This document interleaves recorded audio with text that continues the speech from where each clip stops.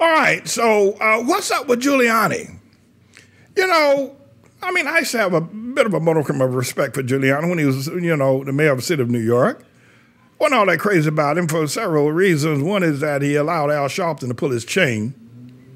And he gave Al Sharpton, after Al Sharpton had come out of that drug event where it was snitch and it became CI7, Al Sharpton took to the streets against Giuliani and, you know, several police shootings and that kind of thing, and Giuliani gave him a lot of press.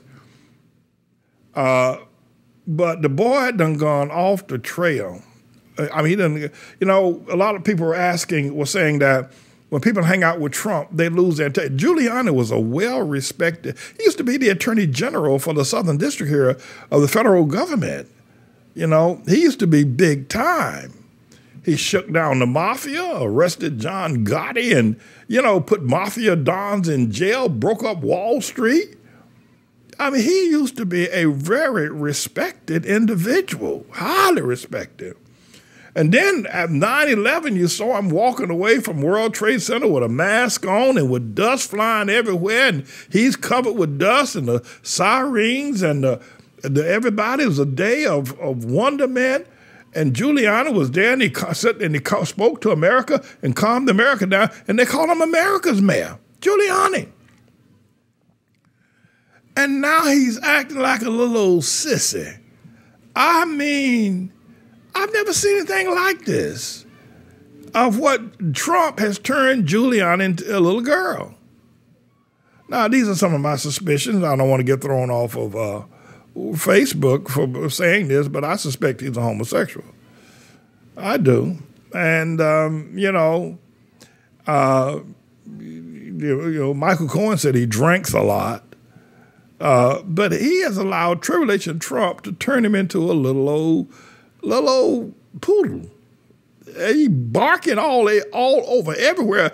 He was down there on the 6th of January barking at everybody, barking. And they got him on tape now of calling up the assistant to President of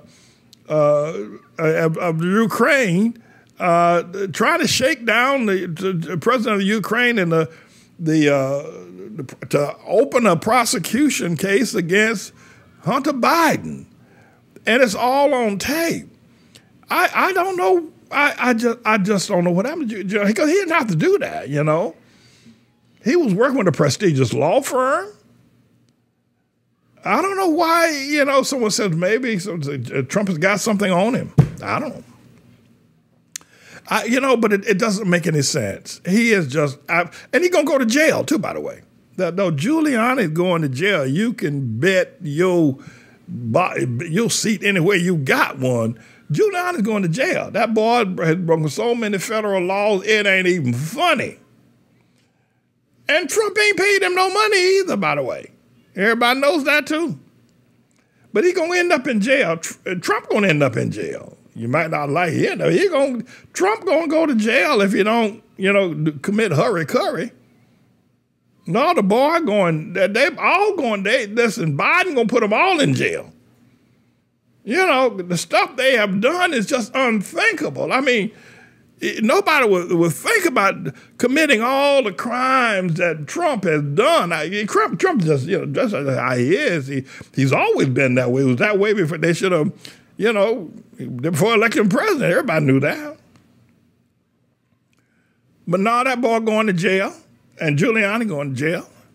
And I'm going to sit here and watch it. I'm going to give you a blow-by-blow report. All the indictments are going to start falling about August, September. So everybody get back from vacation in September. The indictments are going to start falling. Cyrus Vance and Tish James up here in New York. And then they got them on charges down there in Georgia, too, of extortion, trying to change the votes of the election down there in Georgia. They'll put them on trial in Georgia for federal crimes as well. That's a mess.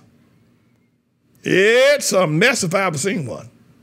Anyway, everybody, I'm James Edward Manning. I'm the Lord's servant. And hallelujah, and boom shakalaka goes right there. This is a bit of a news blog we do, looking at spiritual wickedness in high places for the most part, making some observations about it and giving people a biblical foundation to the way of interpreting, rather than have Sean Hannity or Laura Ingraham or Janine Pirro or Anderson Cooper or Rachel Maddow or Don Lemon, Rush Limbaugh interpret what's going on in the world. You come to me and I'll tell you based on what the Word of God says.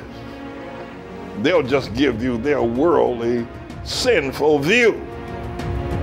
But the Manning Report will tell you what God has said, whether to say yea or nay, whether to go or to stay. You'll be led by the word of Almighty God. Come to the Manning Report on a daily basis to interpret the spiritual wickedness in high places, because there's plenty of it that's going on.